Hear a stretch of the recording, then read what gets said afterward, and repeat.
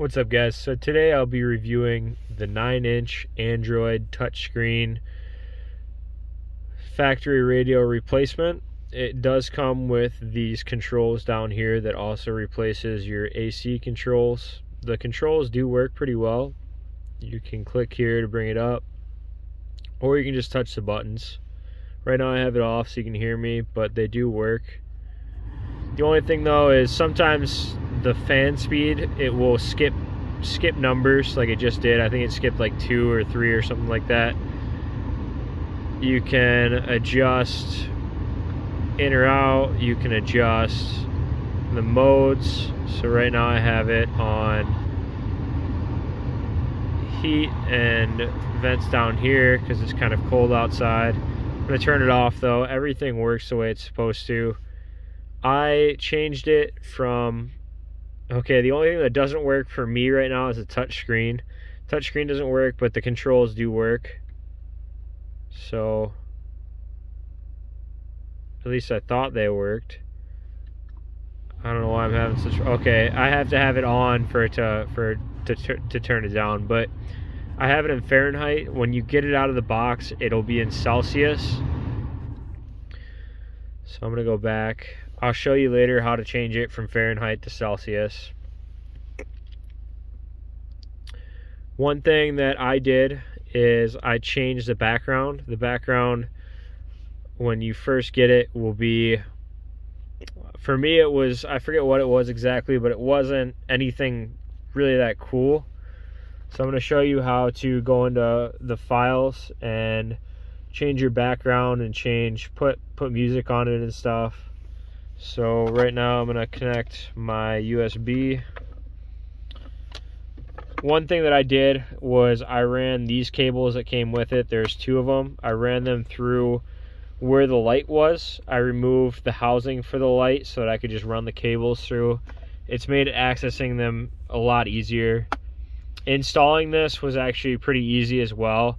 So taking out the old radio was the hardest part. You have to pop out this panel, pop out this panel, pop out this hazard light, and then you have to slide out this CD bin.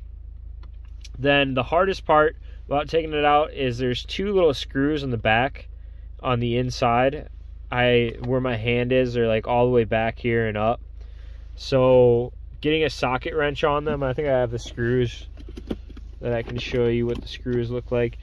The screws look like this, so it won't focus. Screws look like this. It's not a very high screw. Oh, the camera's over here, that's why. But it's not a very high screw. So your tools like to slip right off of it. You don't have much room to work with down there, so you can only turn it about 2 clicks and then turn it back and then turn it 2 clicks and then turn it back. So it takes a while. Like before, I really just prayed that I could get it off, and before I really just stuck with doing the 2 clicks method and just keep on resetting it. It took me probably like an hour and 20 minutes trying to figure out what tool to use and how to get it off. But then after I kind of just sat there and did the tedious work of getting them off, it took about 7 minutes per screw. So just stick with it. That's the hardest part. When I reinstalled it, obviously I didn't put the screws back in. I just put these 3 in, and it works just fine because that's not going anywhere. So I'm gonna plug in my USB.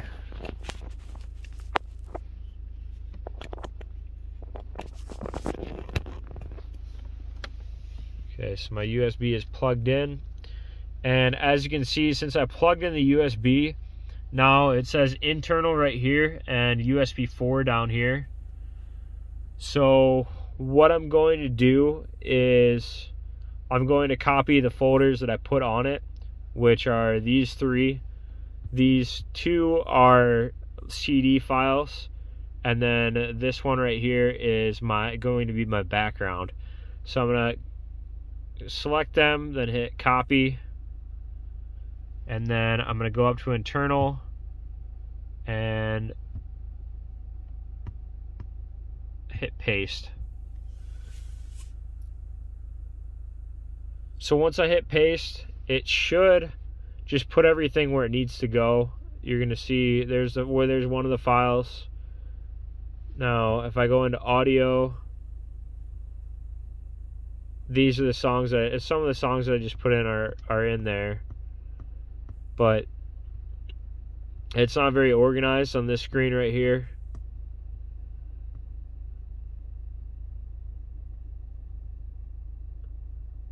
Actually, not sure if it put it in there or not. Yeah, it put it in there. It's not very organized on that screen. And then if I go into here, you can see my photo. So when you're putting photos in the background, you need to make sure that it's sized in 16:9.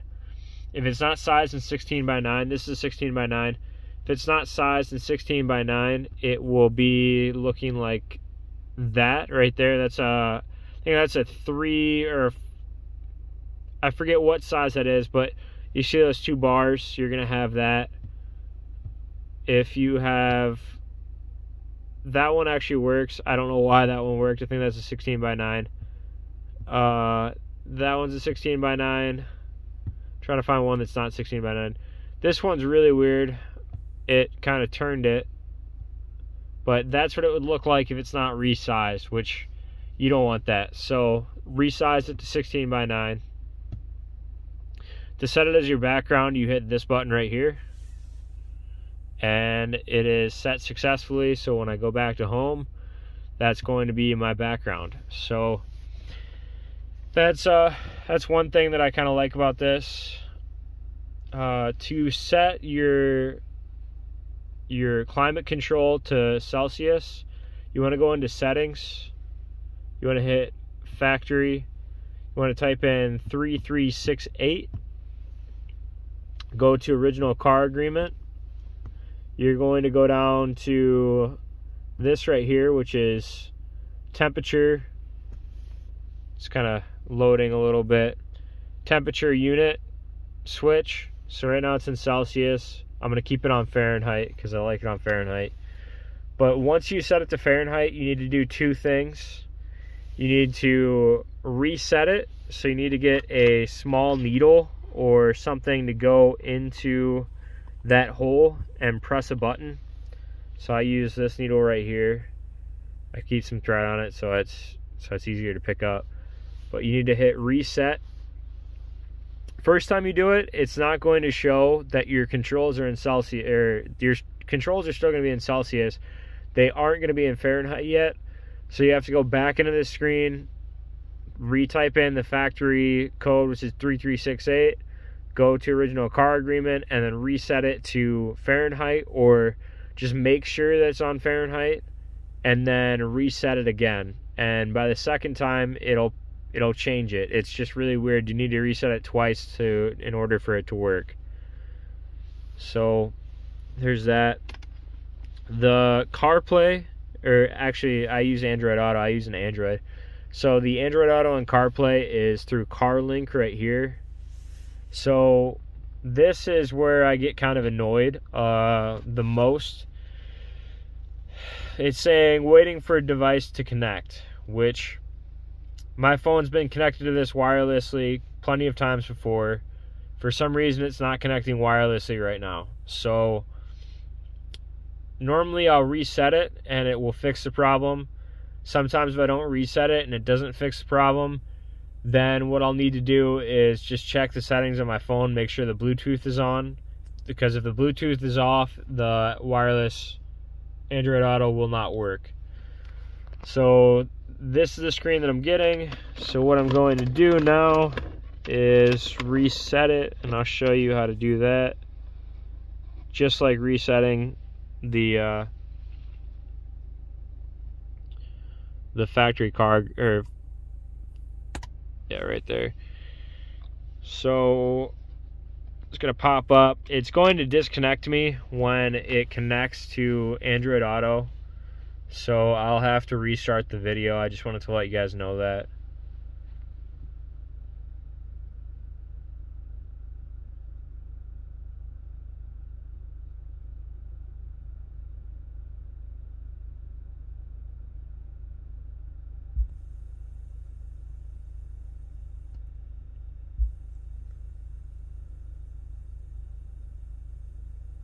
See it saying connecting. That's what it's supposed to say when you're wirelessly connecting. It's going to.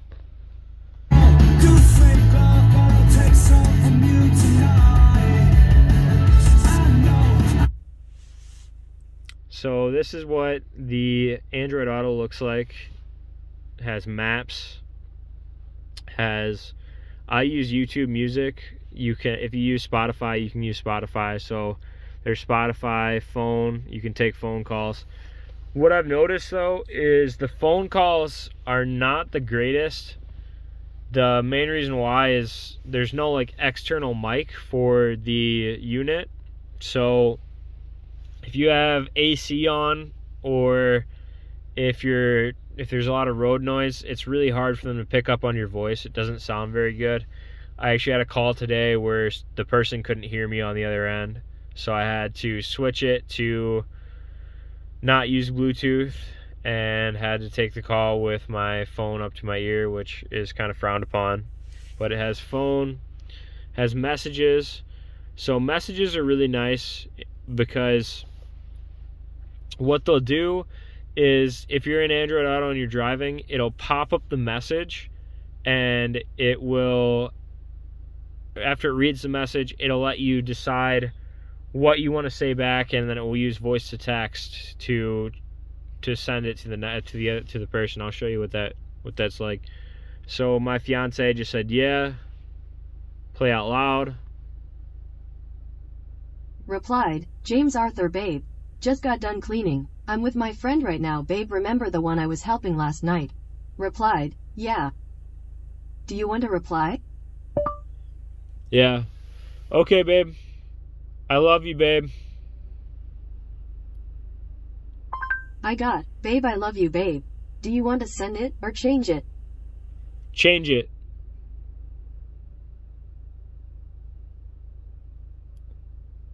Change it. Okay, what's the message? Okay, babe, I love you. I got, okay, babe, I love you. Okay, it's sent.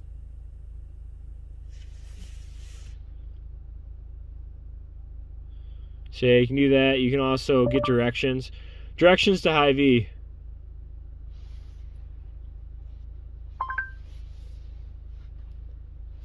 So normally it doesn't do that, but sometimes it does. I think it's because I was talking to you guys and using that, but it will show you the routes that you can take, and then you can hit this to get directions. Head north on St. Joseph Drive toward Lake Eleanor Road.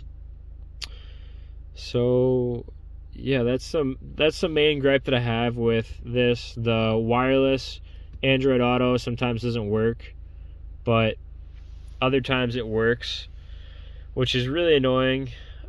So a lot of times either I reset it with that needle, or I plug it in to my USB-C, and it works every time that I plug it into the USB-C, but sometimes I just have problems with the Bluetooth. So another thing that I noticed with this is, if you look right here, my outside temperature gauge doesn't work anymore.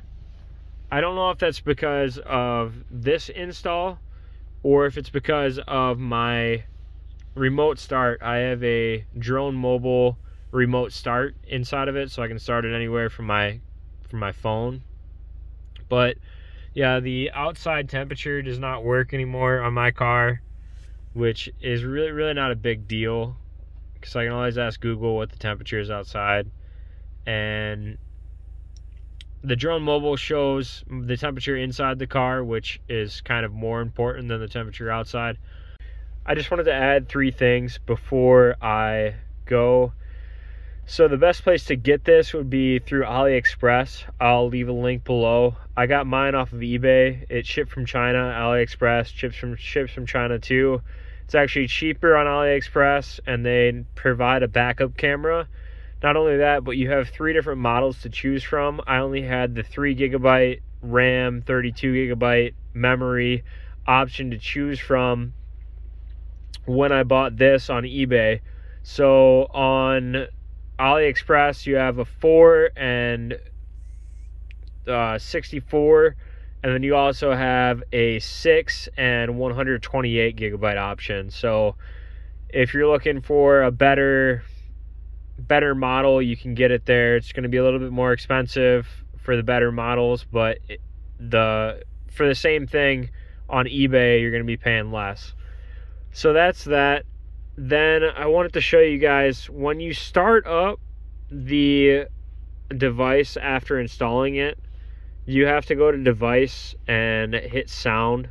So I turned it off already, but you're going to have the keypad tone on, which is very, very annoying. So everything you hit is going to make this beeping noise. So you want to go to sound, keypad tone, and turn that off. So there's that.